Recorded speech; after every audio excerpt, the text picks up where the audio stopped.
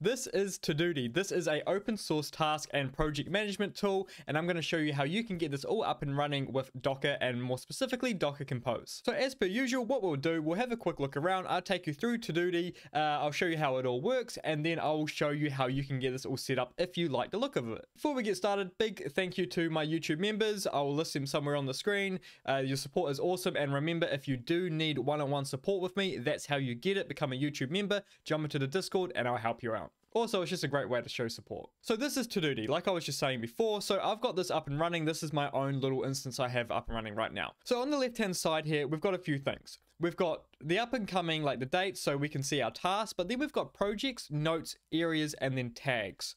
So what I'm going to start off with first is the areas.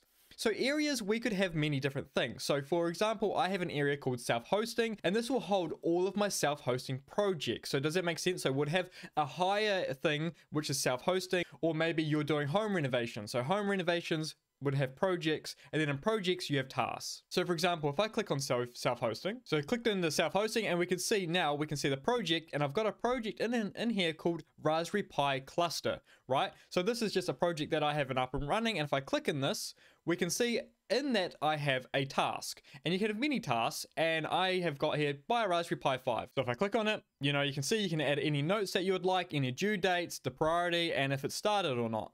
If you're familiar with any sort of task project management, it's pretty much the same, but the great thing is we can self-host it, and it's very lightweight and straightforward. So we can also add another task. So what would this one be? Let's just go buy networking gear, hit enter. Just like that, we have a new task, all right? And the great thing is it works great on mobile as well. So I'm going to go to their GitHub right now. This is a GitHub. A link to this will be in the description. And I just want to also make it really clear that they're on version 0.36, right?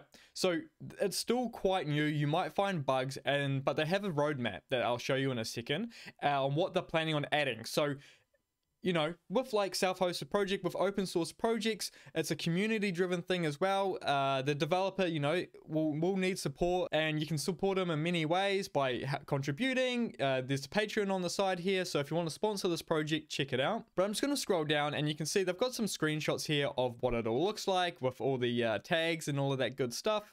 But here it is on mobile as well. So they've done a really good job of making sure that it looks good on mobile. And then this is the roadmap. So you can see here all the things that they're planning on adding. So for Q4 2024, so this is what's being worked on now: responsive design, the landing page, profile settings, you know, you guys can read what they've already done as well. So this is just a great way to see how they're going. And then if you are good at programming, you could even offer to help here, right? So anyway, that is what it looks like, and how it works is pretty straightforward. So now I'm going to show you how you can get this all set up for yourself. So we've just jumped to my server now that's running Docker, and I'm going to have a link in the description as well to all of my Docker Compose and everything that I have here, all the detailed steps as well on what I've done in this video. A link will be in the description called docs.techdox.nz, okay? And in there we'll have a step-by-step. So I just want to show you, so what they have here is that they do have a Docker run command, but I personally like to have Docker Compose files just because it's like a self-documentation. I can see how I deployed it, it stays there, and then I know what to do, right? So what I've done on my documentation website is I will have a compose file for you. So go there, grab the compose file, and then what you need to do is go onto your server, and I've made a directory. I always store all of my Docker Compose files within a directory of the service itself. So I've made a directory called Docker, and then in there I've called it Tududi, right? And then we'll just do a nano docker-compose.yaml, and we'll hit enter. And now I already have my YAML file in here, but again, go into my documentation if you would rather use the compose compared to the run command, and you can just paste it straight in. So let's just quickly cover this. So we don't actually need version, it's been deprecated, so we can just get rid of that.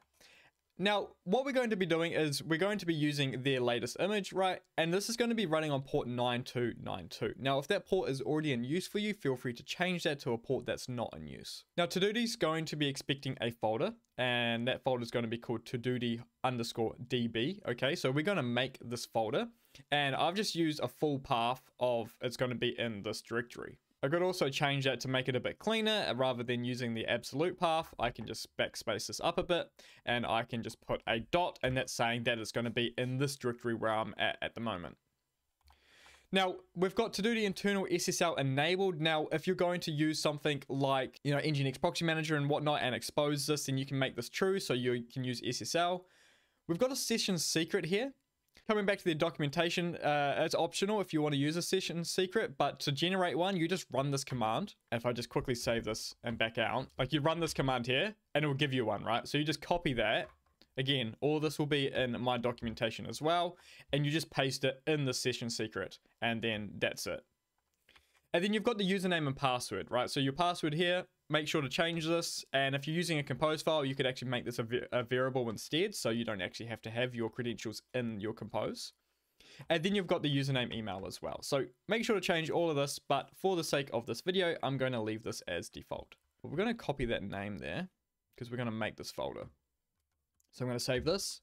Now what we're going to do is make a directory called Tududi_db, hit enter.